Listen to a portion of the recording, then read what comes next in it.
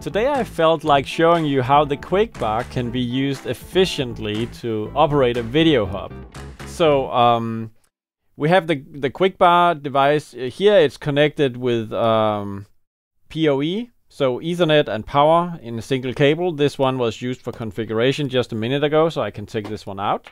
And what you see when it boots up with this configuration that I found is that it will show you input 1, 2, 3, and so forth. And then it shows you NA, not available. There's no output I can route it to.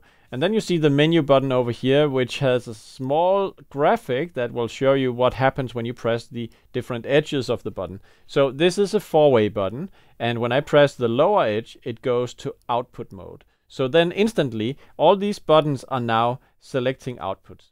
So basically, if I select this one, I have now output number 1 selected. If I press here again, I go back to inputs. And now we see there's light in the buttons. And you can see that I would now route input number 1 to output number 1, input 2 to output number 1, input 3, test 3, it's called, to output number 1, and so forth. Now, if you look in the software just next here, you can see that output number 1, and here you see the source that I'm selecting. So probably I should show it to you like this. You can see how these sources are changed as I press this button, and that's pretty cool. Now, another thing that you may know is that you can actually not just change the output that I'm routing to, which is what I did now. So now I changed to output number 3, and then we go back here. So now notice 3 right here. As I press these buttons, this is output number 3 I'm routing to.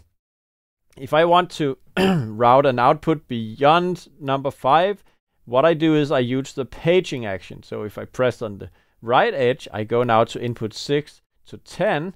Now we have input 11 to 15.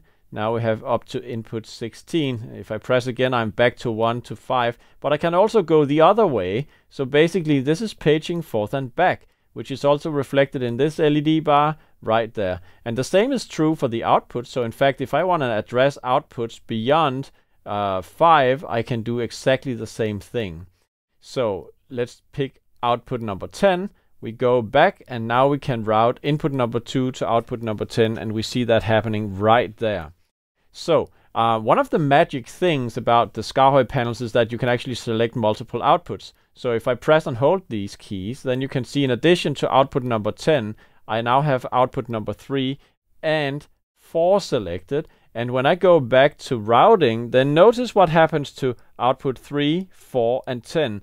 They will all receive the same source, the one called program 5, like that.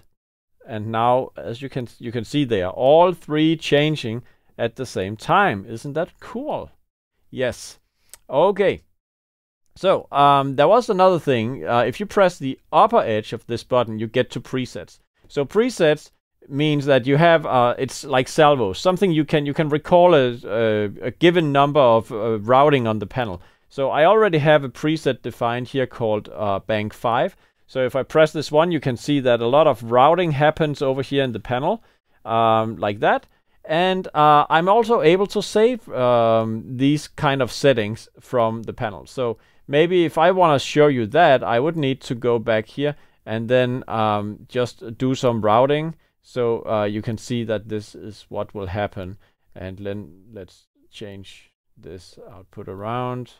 Okay, that's enough for now. Okay, so if I go on the upper edge again, then if I press to the side, you can see that I now have all the buttons say save. So I want to save this in bank number 1. So I press this one, and now you can see bank number 1 could be recalled. So if I press this one, we should then go back to the state we had just before. When I press this one, I recall the one I just saved. So before and before again, or basically it's just 2 different things I'm recalling now, all on a single little panel. So I think this shows how insanely flexible this is, because you can make complex navigation that really gives you access to depth of things in such a little panel with only 6 buttons and the number of displays. That's pretty cool. You don't need to go that far. You don't need to make it that complex if you want. If you just want to give somebody 6 buttons and they cannot mess anything up, then by all means do that. But you see how flexible these panels are, And that's simply just what needs to get done. If you are in the business of making universal controllers, you need to provide hardware with this level of flexibility, and you have it from us because we are totally non-compromising in terms of giving you the best interfaces for your broadcast control needs.